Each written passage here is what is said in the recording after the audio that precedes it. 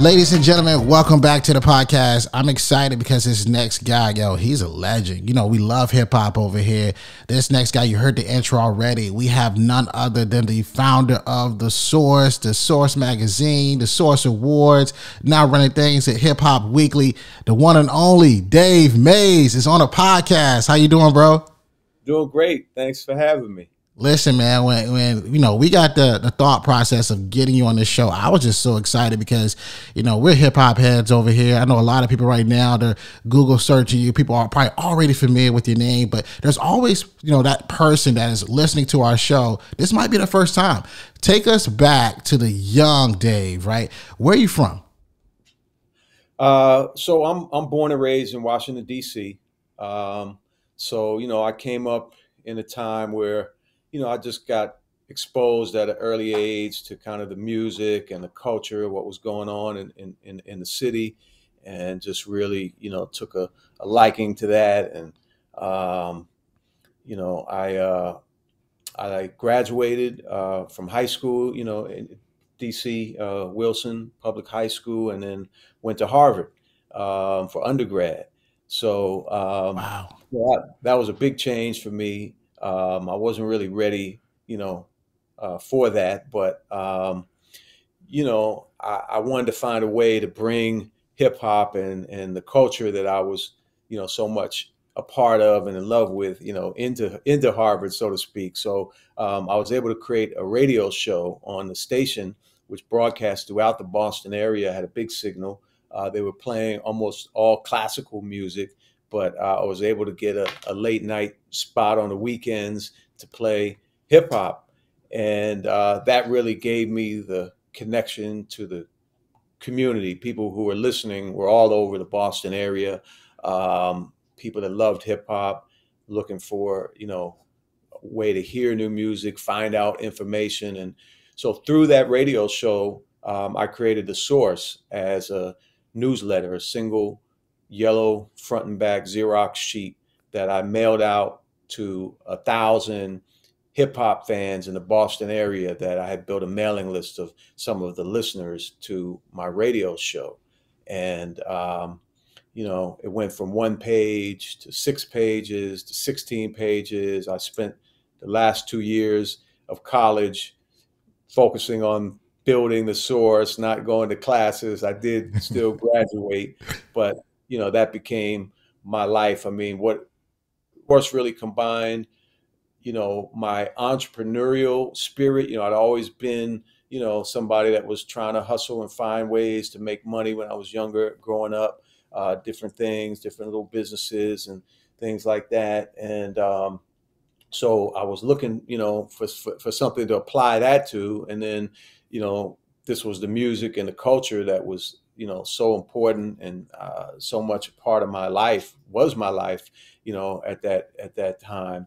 So to combine those two things was really great for me. And, I just put all my focus into trying to create initially what I would call the Rolling Stone of the hip hop generation. That was sort of the first model. And then later, as The Source grew and I began to think of it as a brand and to diversify it, I would say I'm building the Time Warner of the hip hop generation. And, at that time, Time Warner was this huge multimedia company that had, magazines and TV shows and TV networks and movies and all these different things. And, that was really the vision I was pursuing with The Source as time went on. Man, listen, man, your story is incredible. And I kind of want to break this down because I think there's also a key part of your story where you're just like a master connector, and also but understanding, how, what you were creating, how it connected to the culture, and then getting the buy-in for so many people. When you look back at creating The Source, you talked about it, right? Going from 6 pages to 16 pages. How did you know as you were in the process of creating that? How did you know that, people wanted more? Like, how did you recognize that? I think, really just being in touch with the people and the community, being out, going out to the concerts and going out to, just going out to the, to the hood and seeing what was going on out there. And like I said, the listeners calling in to the radio show and talking to them and hearing what they were interested in. And then as the magazine started, feedback from people that would write letters to us, and the source spread like really fast. I built up this distribution network of hundreds and hundreds of mom and pop record stores around the country. Back then, we had mom and pop record stores in every community. You had at least one store everybody went to get their music, and that became the hub for the source. First several years of distribution was all through record stores, but it really got us out to the people, and people responded to the content, and they would either write to us or they would tell the owner of the record store. I mean, and I call the record store, and oh man, we sold out of 100 copies of the source this month already, and this is crazy. And so just that naturally just kept happening, and I just kept and building it. In the 90s, the source outsold Rolling Stone, became the number one selling music magazine on newsstands in the world. We were in probably 30, 40 countries around the world. The Mm. source really helped to bring hip hop to the international community. There's so many people that grew up in different countries around the world that their only way of learning about hip hop was from the Source magazine. Um, yeah, man, it's a That's dope, man. I think there's so many people right now that listen to this show. They're up and coming entrepreneurs. They're creating their businesses, and they're trying to connect the dots. Right? You just spoke to having the ability to outsell Rolling Stone, and I think a key player to that is identifying, okay, who gets the cover. Right? Like who gets the cover? Who gets the attention? When it came to picking those covers, because right now I know our audience in their bedrooms, they have some of the artists that you're talking about that were on the cover of your magazine. Like when it came to picking that person, how did you guys go about selecting that? Well, you're right on the money with that. I mean, the covers were, the single most important thing for the magazine as a whole every month, because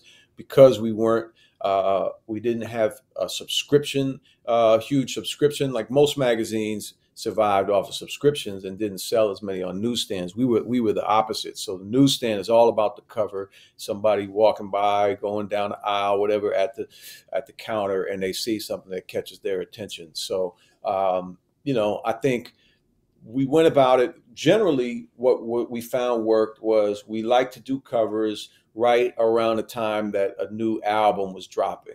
Back Mm. in those days, there was much more of a lead up to an album. Now that artists just come out and drop the album, maybe they drop a single a week or two ahead of time, or what have you. But it was much more time involved building up. So by the time a particular album came out, there was a lot of anticipation, and people, oh, the new Nas album is coming, or the new NWA album is dropping, and so we would time the covers a lot with these big releases.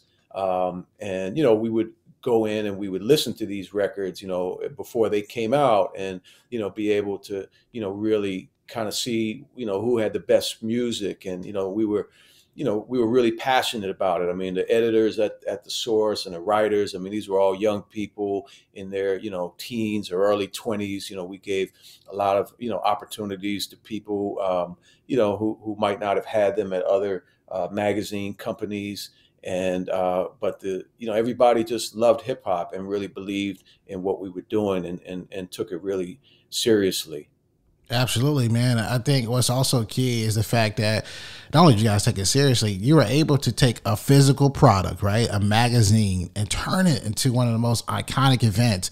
When I think about like the East Coast, West Coast beef, one of the very first things that come to my mind is what was happening at the Source Awards. Could you break it down for me, right? When the East Coast, West Coast beef was happening, how important or what was it that you guys realized that, okay, you know what, we are a key indicator for what's happening right now in the culture, because people are responding.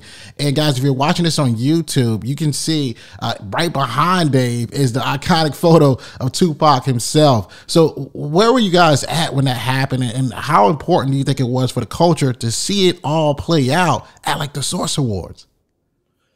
Well, yeah, the Source Awards was a huge thing for hip hop when we first created it. I started it really in '91, and it was like a day on Yo MTV Raps where we would pass out a few awards. But 94, I was able to finally turn it into a full, event with 5,000 people at the theater at Madison Square Garden.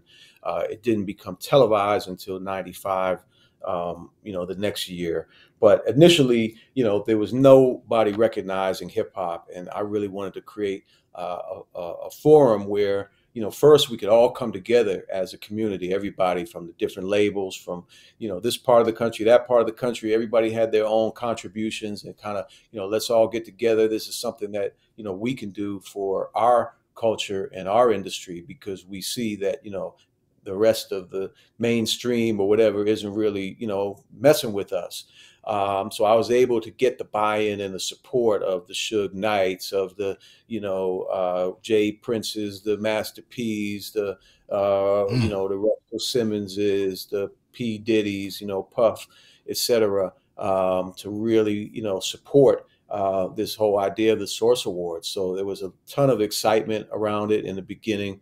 And it went on to become a fixture where it was like the Super Bowl of hip hop. It was the one thing that everybody in hip hop looked forward to every year. And then we expanded it from just an award show into an awards weekend some years later down in Miami. And we had tens of thousands of people coming down to Miami for a weekend with all kinds of other activities. And again, just bringing the hip hop community together to celebrate, our culture and the incredible achievements and the credible people and creativity and brilliance that goes into the hip hop culture. And Yeah, that's the Source Award. Still stands today. I've had so many iconic moments. Man, listen, let's talk about iconic moments, right? Is there like one that comes to your mind, right? When you think about the Source Awards, like what's one iconic moment you can share with us right now and our audience?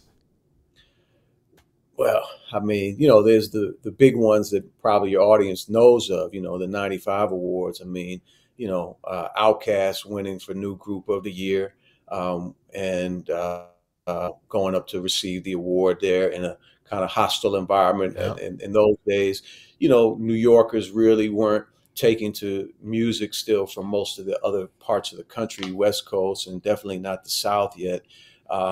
So being at the audience was a lot of people from New York, because it was 5,000 people in there that came a lot from the New York area.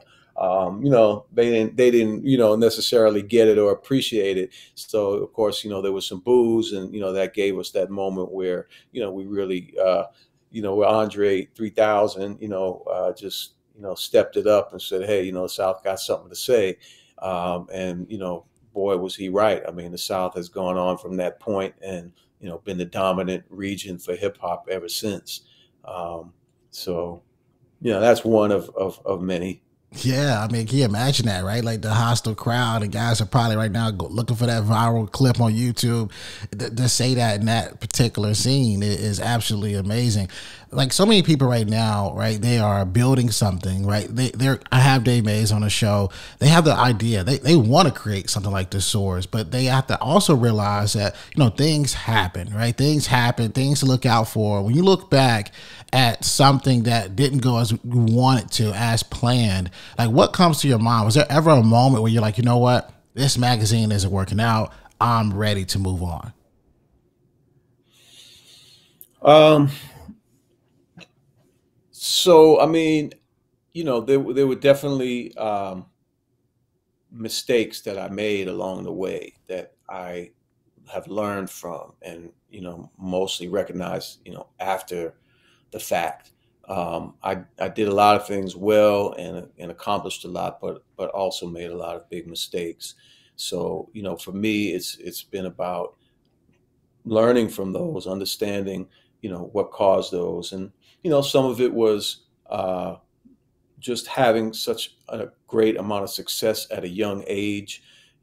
I started the Source when I was 19. Wow. Uh, and it just it grew. And I didn't go to, I went to Harvard. I was a government major. I didn't go to business school. I didn't know about any of this stuff. So I was learning, figuring things out as I went along. But when you have a lot of success at a young age and things are rolling, I think sometimes you can think everything is going to work every idea you have.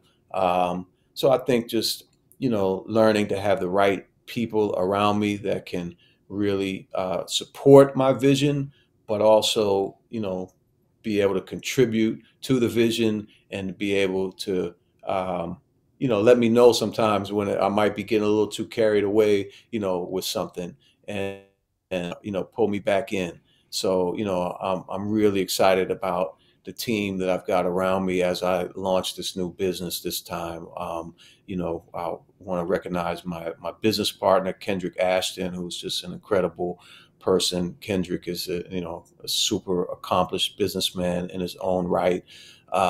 Former investment banker, founder, co-founder of a very successful investment bank in New York, and started an incredible business in the Washington, D.C. area back in 2018 called the St. James. It's a place unlike anything else that you've ever seen when you Mm. visit the St. James. Um, and I got introduced to Kendrick a few years ago in DC at an event, and we just started talking, and we kind of really hit it off and became friends. And I started telling him about some of the ideas I was having for creating a new platform for the hip hop community. And Kendrick loves hip hop, and so he's one who's really, I'm really excited to have. And then I got to shout out my lady, the love of my life. Her name is Brett Jeffries, and Brett and I have been together now for over 5 years, and she's just an incredible woman that's really helped change my life. And um, she's contributing also greatly to what I'm doing. And with Breakbeat, Brett has a background working with Oprah Winfrey, Mm. uh, produ- producing and developing programming for years there, and has done a lot of other things. And so creatively and, marketing and other ways, she's really somebody that I can count on, both to be there, for me personally, but also, that I really trust, on the business side, her instincts about things. So, there's a number of other great folks that I've already been able to pull together on the different podcast projects, and really great team of different producers and writers that are working on all the different shows right now. So I know it's going to prove to be just a fertile environment, like the Source once was, for not only discovering you know rappers through Unsigned Hype, but there's dozens of people, executives, and people that are in TV or movies or media or all kinds of fields today at a very high level that started at the Source. We discovered Tyson Beckford, gave him his first modeling job. I discovered Aaron Magruder of the Boondocks and helped really bring the Boondocks out to a national audience. And so many different executives. Dream Hampton started at the Source, who's doing all these big TV shows, and many other great. Um, Mike Elliott, that's written some of your favorite movies and still doing his thing out in Hollywood, and Carlito Rodriguez, who's been a writer on Empire, and Mm. Selwyn Hines, who's doing just amazing things in Hollywood now, writing and producing scripted series, movies.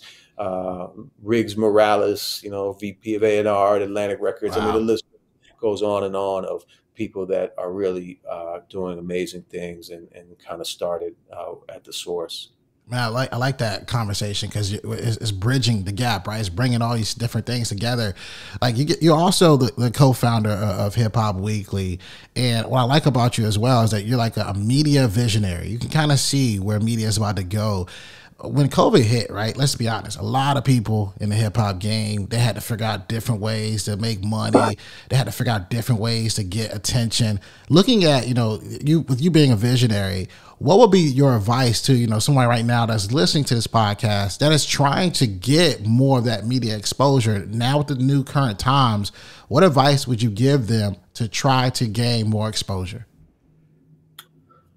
Um, well, I think we're at a really exciting time of a lot of opportunity, because the digital media world has huge as it is, and as many big players as there are, it's also a world that's constantly changing.